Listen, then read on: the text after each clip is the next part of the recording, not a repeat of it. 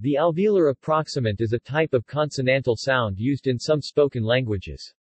The symbol in the International Phonetic Alphabet that represents the alveolar and postalveolar approximants is a lowercase letter r rotated 180 degrees. The equivalent X-Sampa symbol is r. There is no separate symbol for the dental approximant, as in Spanish nada, in the International Phonetic Alphabet, which most scholars transcribe with the symbol for a voiced dental fricative, ed.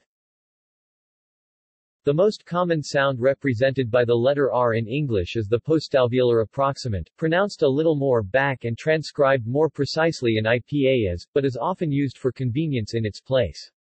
For further ease of typesetting, English phonemic transcriptions might use the symbol R even though this symbol represents the alveolar trill in phonetic transcription. Features. Features of the alveolar approximant. Its manner of articulation is approximant, which means it is produced by narrowing the vocal tract at the place of articulation, but not enough to produce a turbulent airstream. Its place of articulation is alveolar, which means it is articulated with either the tip or the blade of the tongue at the alveolar ridge, termed respectively apical and laminal. Its phonation is voiced, which means the vocal cords vibrate during the articulation. It is an oral consonant, which means air is allowed to escape through the mouth only.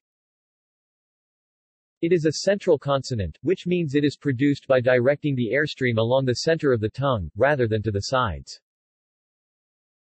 The airstream mechanism is pulmonic, which means it is articulated by pushing air solely with the lungs and diaphragm, as in most sounds. Occurrence. Alveolar.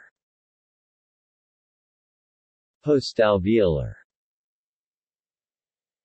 As an allophone of other rhotic sounds, occurs in Edo, Fula, Marin Patha, and Palawan. See also: Index of phonetics articles.